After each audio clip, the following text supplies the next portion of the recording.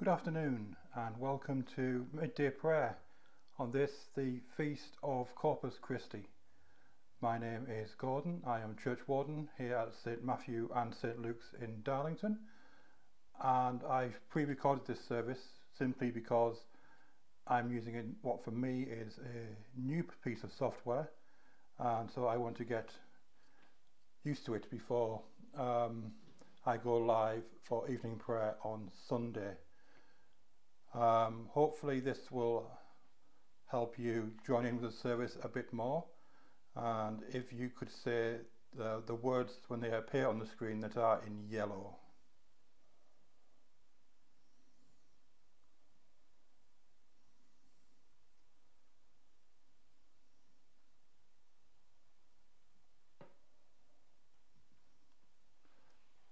St. Paul writes, "The cup of blessing that we bless, is it not sharing in the blood of Christ? The bread that we break, is it not a sharing in the body of Christ? Because there is one bread. We who are many are one body, for we all partake of the one bread." O God, make speed to save us. O Lord, make haste to help us. Teach me to do what pleases you, for you are my God. Let your kindly Spirit lead me on a level path. And so we sing our hymn for today, Be Still for the Presence of the Lord. Be still for the presence of the Lord, the Holy One is here. Come bow before him now, with reverence and fear. In him no sin is found, we stand on holy ground. Be still for the presence of the Lord, the Holy One is here. Be still, for the glory of the Lord is shining all around. He burns with holy fire, with splendor he is crowned. How awesome is the sight, our radiant King of light. Be still, for the glory of the Lord is shining all around.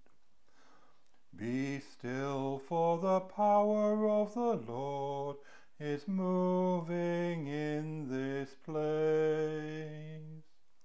He comes to cleanse and heal, to minister his grace. No work too hard for him, in faith receive from him. Be still, for the power of the Lord is moving in this place. So our psalm set for today is Psalm 116, from verses 10 to the end. What shall I return to the Lord for all his bounty to me? I will lift up the cup of salvation and call on the name of the Lord. I will pay my vows to the Lord in the presence of all his people. Precious in the sight of the Lord is the death of his faithful ones. O Lord, I am your servant. I am your servant, the child of your serving maid. You have loosed my bonds. I will offer to you a thanksgiving sacrifice and call on the name of the Lord. I will pay my vows to the Lord in the presence of all his people. In the courts of the house of the Lord, in your midst, O Jerusalem, praise the Lord. Glory to the Father, and to the Son, and to the Holy Spirit, as it was in the beginning, is now, and shall be forever. Amen. And our reading for today is from St. Paul's first letter to the Christians in Corinth, chapter 11. Paul writes, "For I received from the Lord what I also handed on to you, that the Lord Jesus, on the night when he was betrayed, took a loaf of bread, and when he had given thanks, he broke it, and said, 'This is my body, that is for you. Do this in remembrance of me.' In the same way he took the cup also after supper, saying, 'This cup is the new covenant of my blood. Do this as often as you drink it in remembrance of me. For as often as you eat this bread and drink the cup, you proclaim the Lord's death until he comes.'" Today is the feast of Corpus Christi, when we celebrate the presence of Christ with us through the Eucharist, through bread and wine. I don't intend to talk at all about transubstantiation or consubstantiation or how it works. What I want to talk about follows on from what I was talking about at evening prayer on Sunday. That notion of community, that notion of radical inclusion. I was talking about this book, Dietrich Bonhoeffer's Life Together, which is his blueprint for a communal life. And towards the end of the book, Bonhoeffer talks about the centrality of the Eucharist and what it means in a faith community. Bonhoeffer writes, "Reconciled in their hearts with God and the brethren, the congregation receives the body and blood of Jesus Christ, and receiving that, it receives forgiveness, new life and salvation. The fellowship of the Lord's Supper is the superlative fulfillment of Christian fellowship."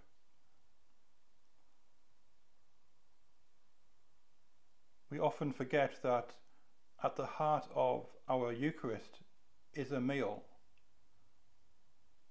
We gather round the Lord's table together to share a meal.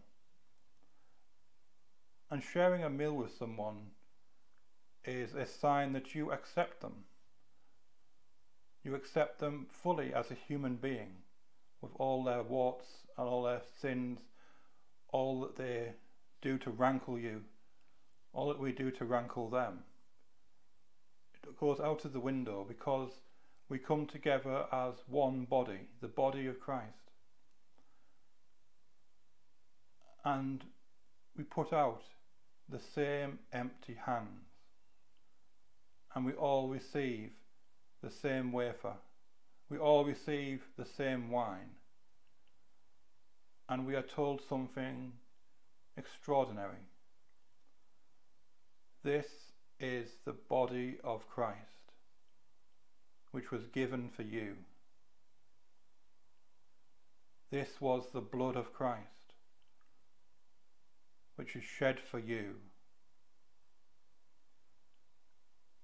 Everyone, no matter who they are, no matter what they have done, puts out the same empty hands, and they all receive exactly the same.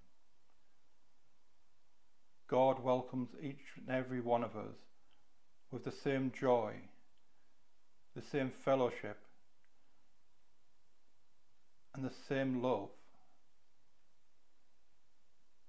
Because we need to remember, God so loved the world that he gave his only Son. Amen.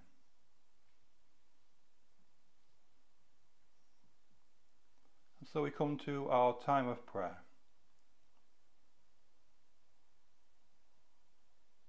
Almighty God, our Heavenly Father, you have promised to hear us when we pray to you in faith.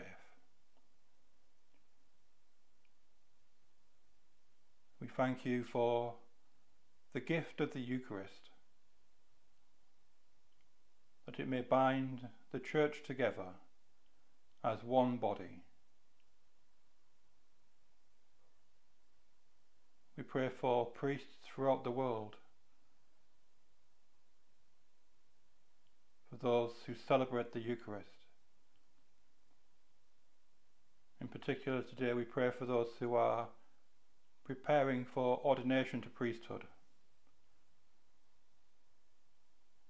for those who have had their ordination set back because of the COVID crisis.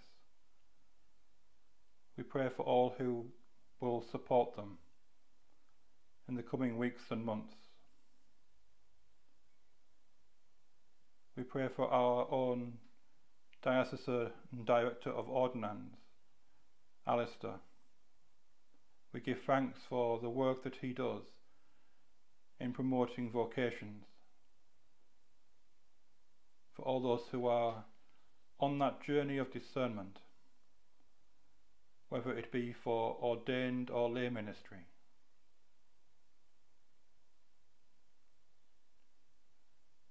And we pray for all those who feel cut off from the life of the Church as they cannot receive communion at the moment.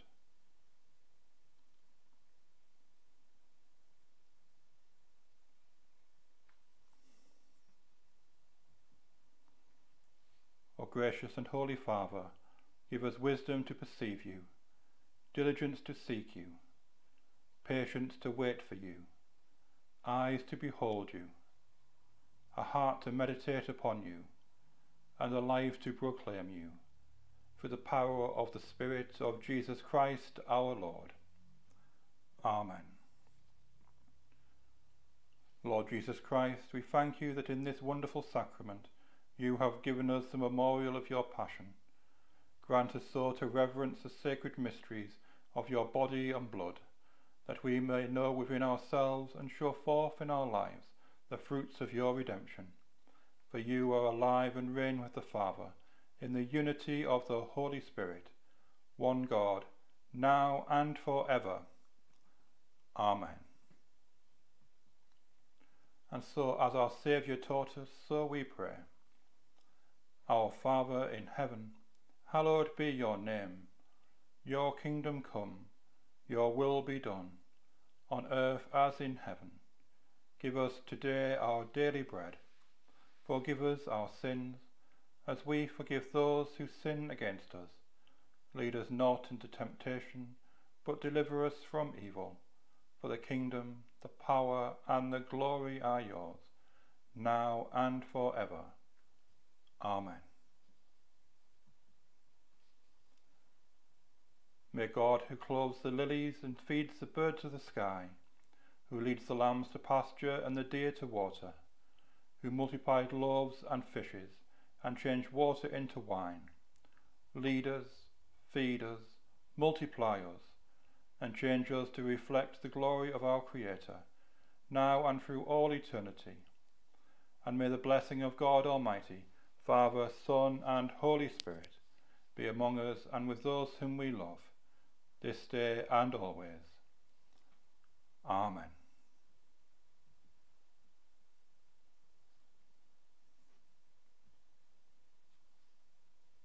So I hope you have found this service of Midday Prayer useful today. Tomorrow Lissa will be leading Holy Communion using the traditional language of the Old Book of Common Prayer.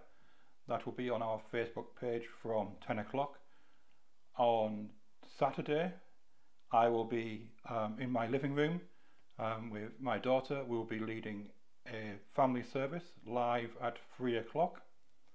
And on Sunday we have our telephone service, morning prayer at 9:30, and on Facebook we have Holy Communion in modern language at 10 o'clock, and I will be back here live for evening prayer at 6 o'clock. So I hope that you have a blessed day, that you stay safe for the rest of the week, and that we can be together again soon.